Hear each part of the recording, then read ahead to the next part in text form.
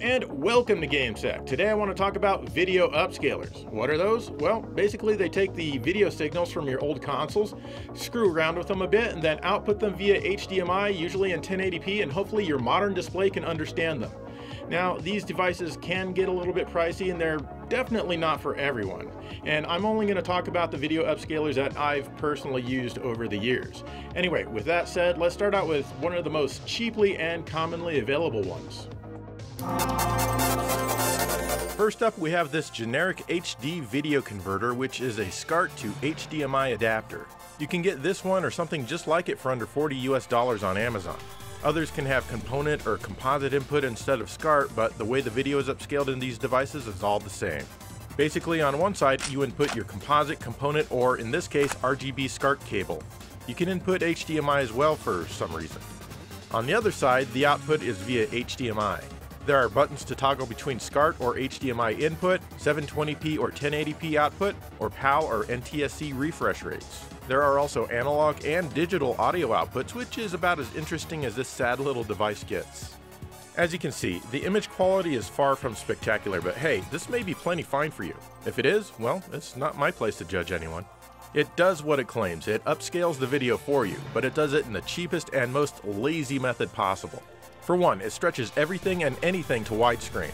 I can fix this during editing or manually force my TV into 4:3, but it's still kind of annoying. Also, there are some older TVs that will not let you force them into 4:3. Next, it treats 240p signals like 480i. 240p is the resolution that every console pre-Dreamcast used the most. As a result, you can often see combing in the motion of many games or just oddities here and there. It also makes the picture look pretty soft, especially when games are scrolling.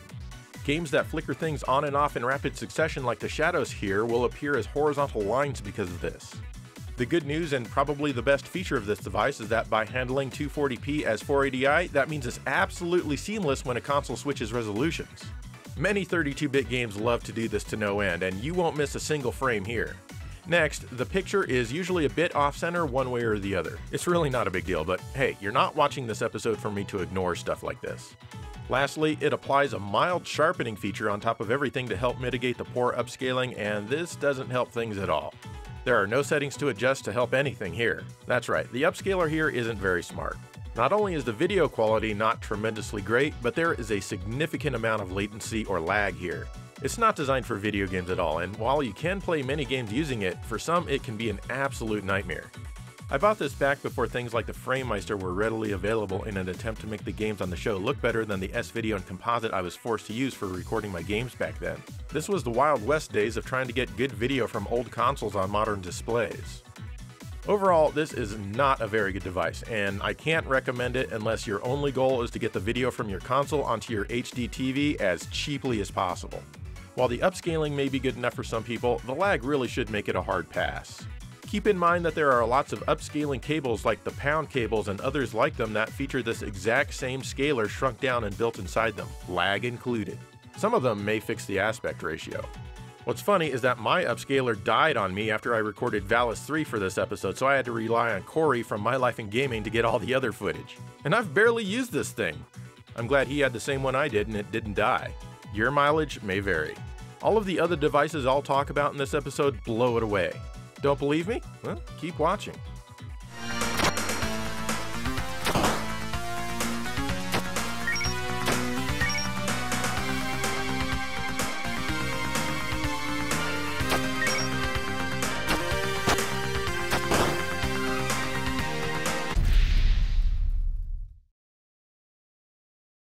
Alright, now let's get into some of the more pricey options, and by pricey I mean costing more than $100, sometimes much more. And one of the most popular upscalers is known as the Framemeister. In 2011, the Framemeister, also known as the XRGB Mini, was introduced from Micomsoft and retailed for about $500 at the time. This would come down to about $300-ish once production ramped up. Micomsoft, as you know, is famous the world over for their development of Afterburner 2 on the Genesis, as well as the production of the XE1AP controller. This made Micomsoft a household name everywhere, even your house. Go ask your mom right now, she'll tell you. The Framemeister follows in the line of Micomsoft's other video upscalers and is the most popular thing they've ever done, outside of Afterburner 2 on the Genesis, that is. This little box has inputs for HDMI, RGB, component if you have a D-sub adapter which is sold separately, S-Video, and composite. All video is output via HDMI at up to 1080p. Switching between the different inputs is rather slow, so it helps if you have the remote, which I have misplaced somewhere. Wait, here it is! The Framemeister has an English menu that can be installed, which helps out a lot. The unit didn't initially ship this way. In here, there are a ton of options to help you set up your picture. It takes a while to figure out exactly what everything does. Once you set up everything correctly, you can get a fairly nice 4x integer scaled output for 240p games. This means that your games will have a black border around them, but you can also zoom them in more if integer scaling isn't important to you. The Framemeister supports firmware updates via a micro SD card. The latest firmwares allow you to save and load settings to the SD card. This will also recall the inputs you had selected when you saved the profile. Unfortunately, there are only around 16 or 20 profiles you can have saved at a time. Some excellent profiles for each console can be downloaded from Firebrand X's website. For some reason, if you eject the micro SD card, you need to power the Framemeister up, then back down, and then on again before it's happy. I don't know why, that's just the way it is. Back in the menu, if you go into the image mode, you'll find a bunch of different settings. Basically, you want to select picture for progressive sources, which results in some nice sharp pixels, and natural when your source is interlaced. In this mode, some nice adaptive deinterlacing is performed and provided some of the best deinterlacing for some time. You can also enable fake scan lines in the menu. Here, you can adjust the int smooth and int line, which seems to adjust the overall brightness of the picture itself as well as the lines. The scan lines look okay. Supposedly they look much better in 720p, but no thanks. As far as overall image quality goes, the Framemeister is pretty good, though you can get some noise in dark areas or areas of a certain color. The Framemeister also screws up games that run at less than 60 frames per second. Check out Streets of Rage 1 here, which sadly only runs at 30 frames per second because I guess they forgot to turn on the blast processing. Notice the detail in the darker areas as it scrolls. Each time the game doesn't update, the Framemeister does something weird in those areas. Again, this only happens in the darker areas, just like the video noise. These flaws aren't the result of the capture device encoding, as the capture here is uncompressed, but it looks just the same when it's captured any other way or simply just playing on your TV. Yuck. Because of these flaws, it's easy to tell when a YouTuber is using a Framemeister. Hell, GameSack has been using Framemeisters almost exclusively for maybe 6 or 7 years now, until somewhat recently anyway. There is also a bit of video lag, but it's not bad enough that you can't get used to it in many games. However, with some games like ActRaiser with its quick jumping, I do have difficulty playing it on the Framemeister and I find the need to play it on a CRT instead. Oh, and whenever a game switches resolution, even in the slightest, the Framemeister freaks out and takes several seconds to pull its head out of its ass before all is well again. Sadly, this can make many 32-bit games like Dead or Alive on the Saturn here nearly unplayable. You're missing the first few seconds of each match and you're getting pummeled while you wait. Still, we dealt with it for capturing gameplay to make the show. Overall, I love the Framemeister, but it's definitely showing its age. On June 18th of 2019, Micomsoft announced the end of production for the Framemeister. You can still get them brand new, but they're getting pretty expensive.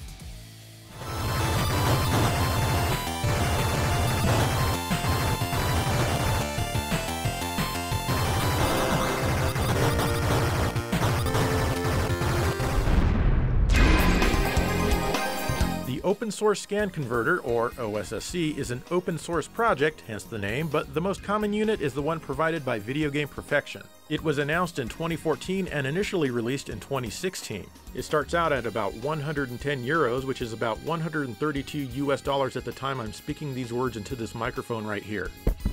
This one. For inputs, it has RGB Euro SCART, component, and VGA. There's also a couple of 3.5mm analog audio input jacks. Output is via HDMI, but the first OSSC units only had DVI output. This unit is much more simple in what it does, is that it just line quadruples the video and doesn't actively process it. This means you're not going to get as much or any lag. However, it also means that you stand the chance of your TV or monitor not enjoying the signal that the OSSC outputs. If you can get it working, the image quality is much sharper than the Framemeister. There's also none of that video noise or interframe weirdness that you get with the Framemeister. Unfortunately, to achieve such good image quality, you'll often need to tinker around in the submenus and sampling rates, which will be different for each console and sometimes even between different games on that console. This can take a while, especially if you don't know what you're doing. Once again, there are some fake scan lines that you can enable. There are 16 levels that you can select from, starting at 6% opacity all the way up to 100%. The image brightness is not adjusted to make up for the dark lines added to the screen, so the overall image will just unnaturally get darker and darker as you go up.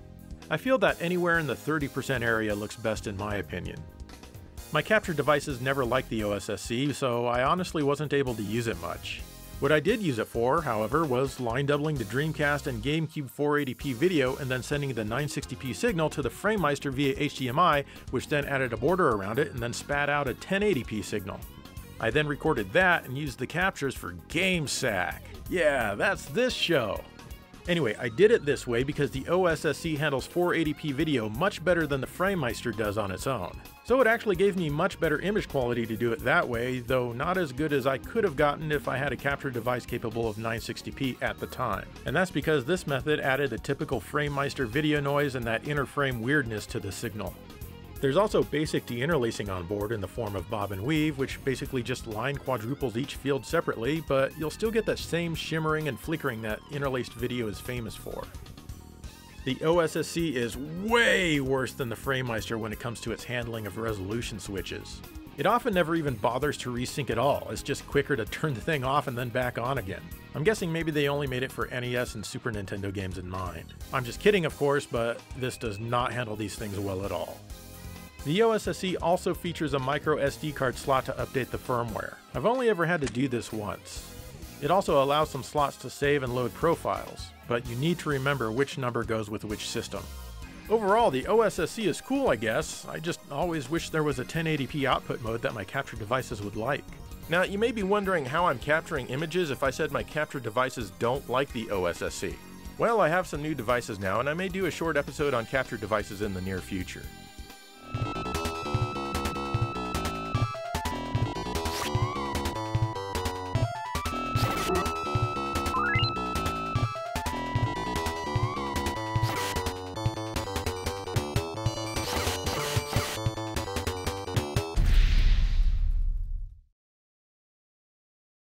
Alright, now before any of you starts hammering away at your keyboard, yes, I do realize that the OSSC is more of a line multiplier than an upscaler, but you know what? I don't care. It still belongs in this video.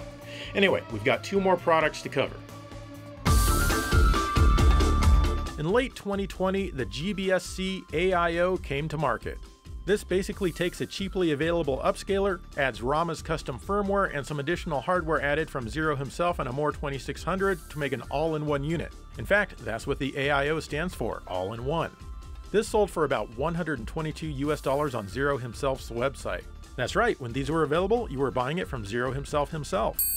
Rama's custom firmware really unlocks the potential of the GBS upscaler and creates lag that's less than one frame, which is great.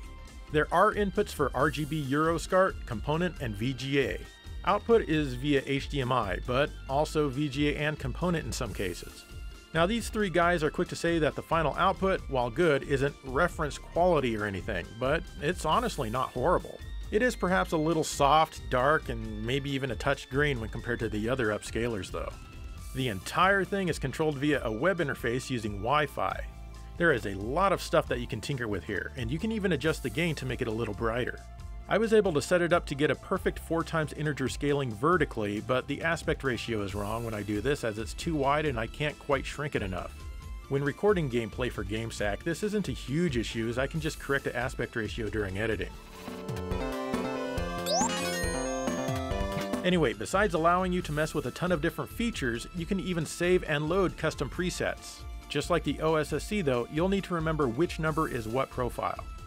As usual, you get some fake scan lines provided. You can adjust them in 5 steps, from 50% all the way down to 10%. I feel that 40% looks pretty good here. The unit can also downscale video to 240p and output it through the component jacks. Be sure to watch My Life in Gaming's 1+ hour-long episode showcasing this feature. When I first started playing around with my GBS-C AIO, I was experiencing some screen tears occasionally in my Genesis games as seen here in Bart Simpson vs. the Space Mutants. This was fixed with a clock mod install. Fortunately, this is now standard on the GBS-C AIO, and trust me, it is 100% worth it. Even after this though, I noticed I was getting some screen tearing with TurboGrafx 16 games while making this video. It was really weird. But I found if I just rebooted the GBS-C AIO, then it fixed the issue. According to the little readout on the web menu, the clock rate was wrong and resetting the device fixed it. Another great feature is the motion adaptive deinterlacing. Basically, this means that it handles 480i sources just as well as the Framemeister does. But you know what makes it even better? The fact that it doesn't crap the bed when the resolution switches from 240p to 480i or from 480i to 240p. Playing Dead or Alive on the Saturn here is aggravating at best on the Framemeister, and it's nearly impossible to play on the OSSC. It's absolutely not a problem here, and the deinterlacing is fantastic. Get ready to fly! Some of you may have been wondering, what's this little wire near the HDMI jack? Well, that's the audio input. If you're using component or VGA, for example, you'll need to route the audio in here, which is similar to what you'd need to do with the OSSC. With SCART, just plug in the wire that came with the unit back in and you'll be good to go. There's also a built-in sync strike that you can enable just in case you're having issues with the sync that your source is generating. Overall, this is a great little product, but they may be tough to get. Only 275 or so were made and they're all sold out now. This project is fully open sourced, and I don't know when or if they'll make more in the future, but it's a great mid-priced product that, well, it mostly delivers.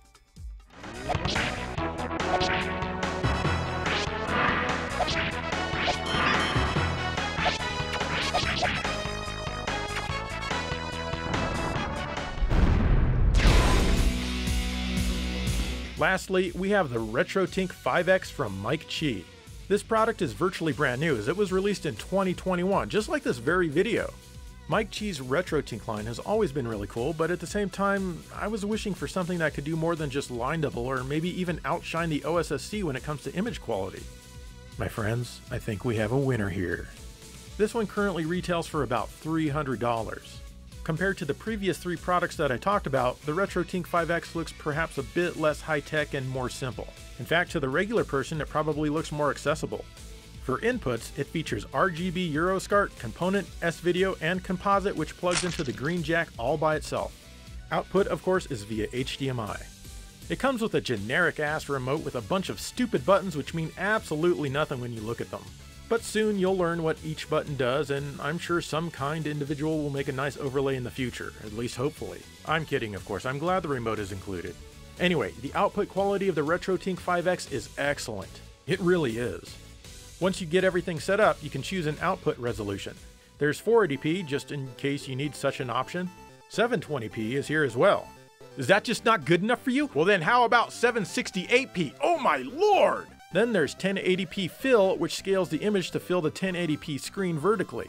After that, we have 1080p over, which is a perfect 5x integer scale, but it cuts off the top and bottom areas of your game screen slightly. Then there's 1080p under, which is a perfect 4x integer scale vertically. 1200p is a perfect 5x integer scale, but now you get to see everything if you have a TV that goes beyond 1080p. Are you sick of me using the word integer over and over again in this video? Well, too bad, because I'm not done. Lastly, there's a 1440p mode, which is actually a perfect 6x integer scale. Wait, what? Yeah, I thought this was the RetroTINK 5X, not 6X! Just what the hell is going on here? This false advertising! That's Mike Chi for you, always over-delivering. The 1440p mode won't work on every TV though, even if it's a 4K TV, and that's why he settled on calling it the 5X and not the 6X. Still though, if you can get it to work, it looks really nice. There are various sample modes that you can cycle through, such as generic 4x3 or generic 16:9. Then there are specific modes for most consoles at their popular resolutions. These use perfect horizontal sample rates and are a bit sharper than the generic modes. But I've got to be honest, the difference isn't huge. For that reason, I'd recommend the generic 4x3 mode unless you know exactly what resolution the particular game you're playing is running in. Generic 4x3 works perfectly fine. You're also more likely to get a correct aspect ratio using the generic 4x3 mode, which is not often the case when you're using the specific sample modes.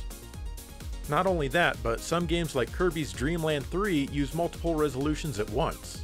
It's 512 pixels wide for these semi-transparent foreground objects, while the rest of the game is 256 pixels wide. This all looks perfectly good in generic 4x3. If you put it into the 256H sample mode meant for the SNES, notice that the foreground objects lose their transparency and sometimes completely disappear altogether. It doesn't look right at all. Seriously, generic 4x3 is awesome. However, if you're playing a Neo Geo AES or MVS, you may find that you have some weird bendy lines or tears near the top of the screen. In that case, you're going to want to make sure your RetroTINK 5X has been updated to 1.05 or later and then engage the Neo Geo 320 sample mode. That'll fix the issue that's specific to this hardware. I usually use the 1080p under mode for recording due to the 4x integer scaling. There's also motion adaptive deinterlacing just like the Framemeister and GBS-C AIO, but you can also choose different forms of deinterlacing if for some reason you need to. I don't think I need to go through each and every feature, but another one that you should be aware of is the LPF, or low pass filter. If you have a poorly made SCART cable, you might see some interference in the video and be very upset. I mean, come on, this would upset anyone. But if you engage the LPF, most of these problems will usually just go straight away. Nice! Once again, you might lose a touch of sharpness, but really it's negligible and totally worth it. The fixed scan lines here are pretty good with a few different options. The polyphase lines at 50% are my favorite and look the most natural, though I feel that the image is still a touch too dark overall. The good news is that the polyphase scan lines look good in all resolution modes. One of my favorite features is the triple buffer mode. Basically, this means that it doesn't lose sync for seconds when a game switches resolutions and just makes everything much less frustrating. This means playing Dead or Alive on the 32-bit Sega Saturn is seamless and smooth. You can even scan a videotape forward or backwards and the picture still stays on screen. Try this with any other upscaler and they'll quickly give up. This mode adds a hair of lag, but the lag isn't constant. It's only there because it must repeat a frame here and there if your game console doesn't run at exactly 60 Hz. So you only have lag on those 1 or 2 frames every dozen seconds or so. The lag there would be up to 1 1/4 frame, but normally the game runs at a 1/4 frame of lag, which is plenty good enough for me. Check this out, I can even play ActRaiser on it. Look at me go.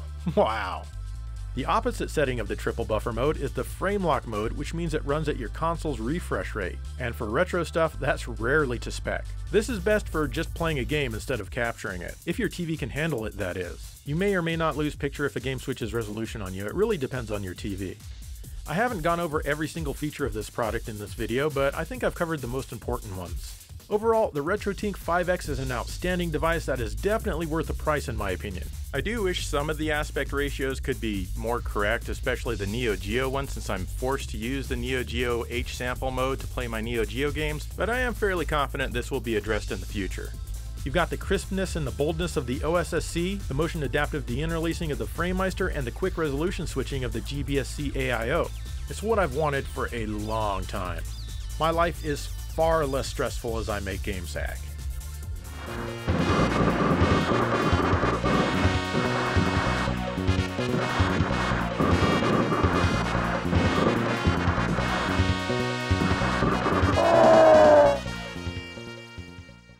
Marry me with my money. There you go, those are the upscalers that I've used and my experience with them. If you want to know what I think about the regular RetroTINKs as well as the M Classic, be sure to check out episode 260, which is called Modern Accessories for Retro Consoles Volume 4.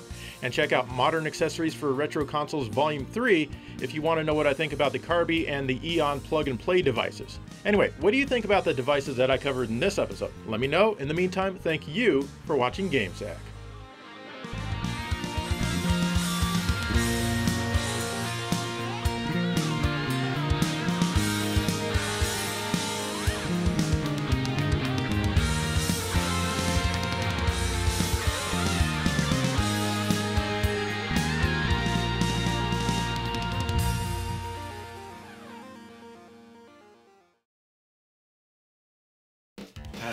Neo Turf Masters on the Neo Geo. I love the Neo Geo. Come on, let's play.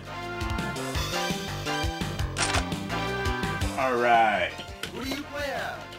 Thomas Stewart. Good luck. Good shot. Nice. Congratulations. Oh no. Oh. Nice ball. Not bad, but, you know, I'd like to see you do better. On to the next hole.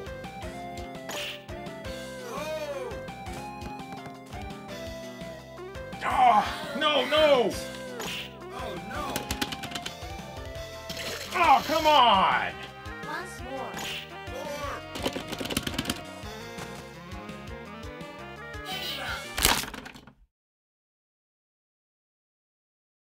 4! I didn't want to play Neo Geo anyway.